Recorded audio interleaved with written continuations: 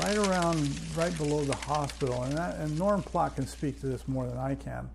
It was decided to backfire because if it got to a certain point, there was some heavy eucalyptus in there that we thought if it gets into those eucalyptus and it's blowing back down, it could potentially put a threat to the hospital and the homes above there. We thought we could get it to go around, which it did. Norm was instrumental in the backfiring there, and him and the crews were able to cut a line before it ever got to those eucalyptus trees, and actually pushed that fire right around the whole area and pushed it right up to the west end, and it moved west.